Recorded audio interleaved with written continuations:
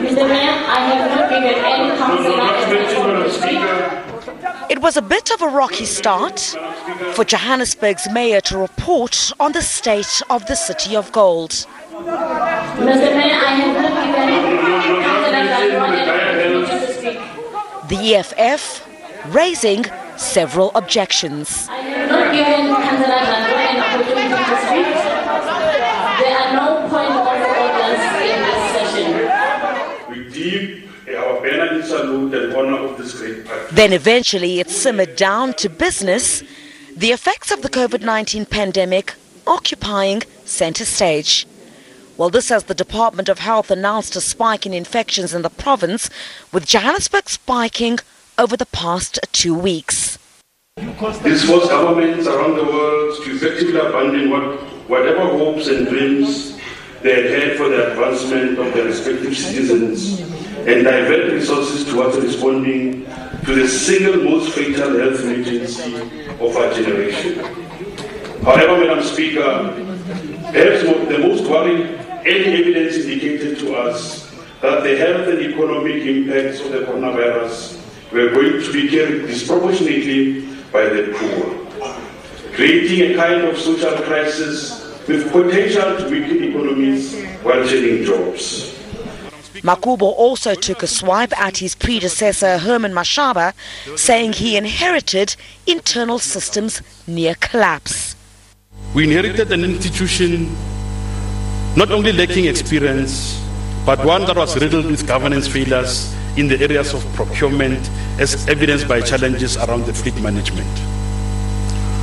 The policies of insourcing, although well-intended, let me repeat, the policies of insourcing, although well-intended, good intentions were peppered with maladministration and corruption, threatening the stability of the institution from within and from outside.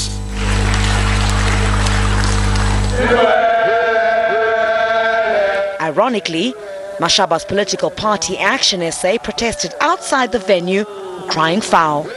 This picket is because the murders that are happening in Hillbrook. It's because the high-tech buildings that are taken in Sunnyside. It's because in Alexandra now, as we speak, the people of Alexandra don't have water. Land grabs also a bone of contention. Unlawful occupation of land is largely caused by, amongst others, trying to jump the queue of housing allocation, the criminal act of illegal selling of land, and encouragement of unlawful land occupation for financial gain or political gain. So the question of land ownership and rights will be a key focal point during the upcoming local government elections.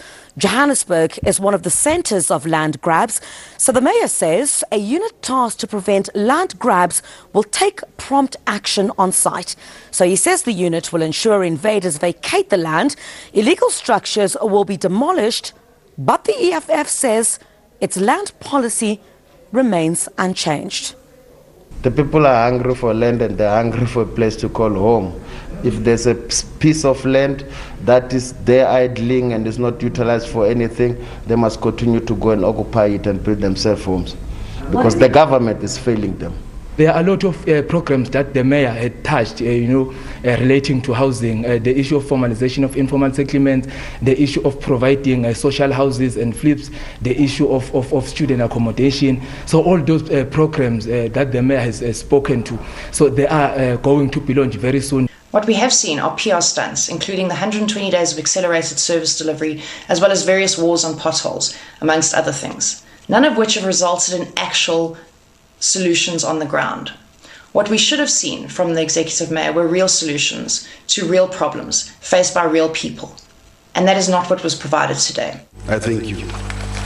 The die has been firmly cast, the political overtones are clear, an election is just over the hill. Criselda Lewis, SABC News in Johannesburg.